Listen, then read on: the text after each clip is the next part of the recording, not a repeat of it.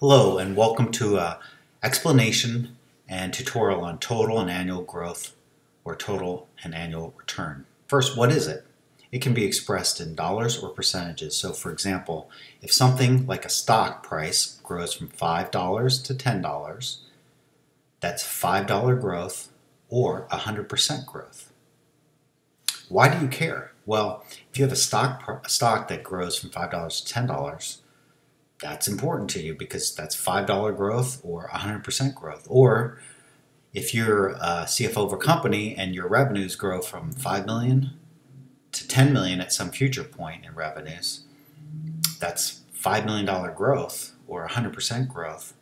And that's important to consider. But it's also important to consider over what period of time. So is that growth, that $5 growth or that 100% growth, occurring over 1 year, 2 years, 3 years, 5 years, 100 years? We're going to look at how to calculate this using algebra and also using formulas in Excel. Using algebra, looking at total return, we simply take the ending number minus the beginning number. So the $10 stock minus the beginning amount, $5, is $5 growth.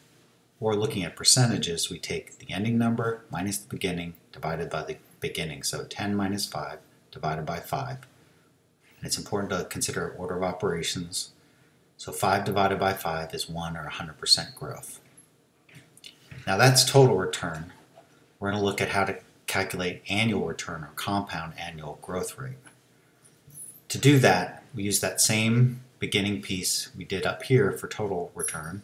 Ending number minus beginning number, but divided by beginning number. We add 1 to that and take it to the power of 1 over the number of periods of change.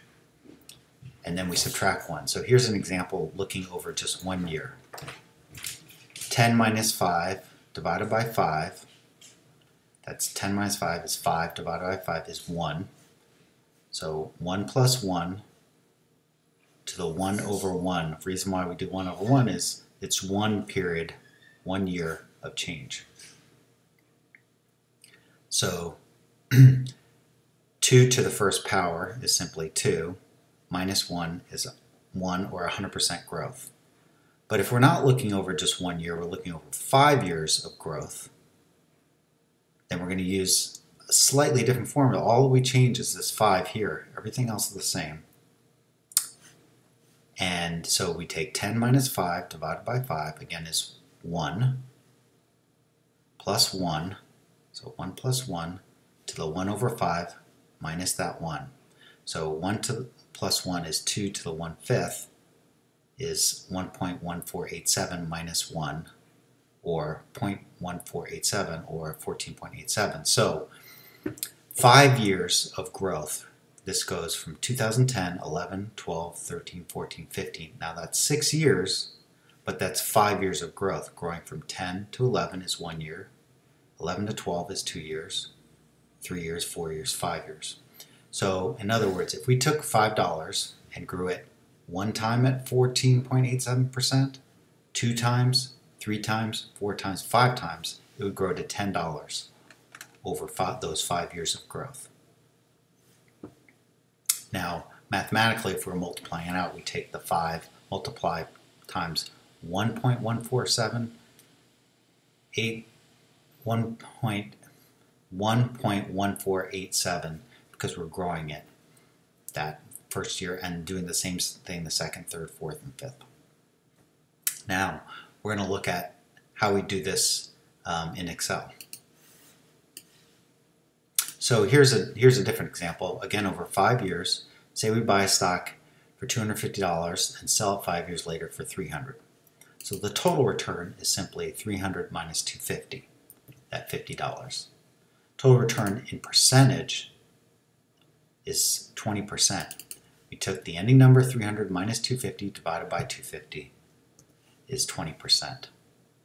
Now remember to do the order of operations and do the percentages, the parentheses up above. For total annual return, remember we use this formula where we take the beginning minus the end divided by the beginning, 250, in parentheses, then plus 1 to the 1/5 power, and then we subtract 1.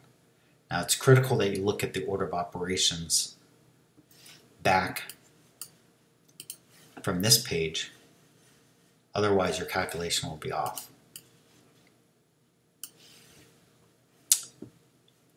Total annual return is also sometimes called compound annual growth rate. There's a way to use formulas in Excel to calculate this. So we use an IRR formula, and it looks over these 6 years but 5 years of growth. The way the IRR formula works, the first number has to be a negative because that's the amount you're investing, the 250 in the stock, and at the end it grows to 300. So it wants to see a negative in the beginning and 300 in the end. And there are no cash flows in these years. So it's looking at these as cash flows. So you see we get the same number, the 3.1, over these 6 years or 5 years of growth. And Excel sees that it's 6 cells or 5 years of growth to calculate. You don't have to put in anything about the years up here in the formula. So it's just IRR A10 to F10. Now instead of looking over 5 years, we want to look over 4 years of growth. We simply just do the formula over these years, 2009, 2010, 11, 12, 13. We enter zeros for these years again because there's no cash flows. But you need to enter something there, otherwise it'll confuse the formula. See how that changed? You have to enter something if you're going to use that formula, because it wants to know their cash flows here. If you just took it out, it would assume there's fewer years in your IRR calculation. So using the IRR and just over those years to calculate a growth rate of 4.66%. When we look over just 2 years or 1 year of growth for the IRR from 2009 to 2010, it gets that 20%, which is the same as that 1 year growth we saw here to the total return here.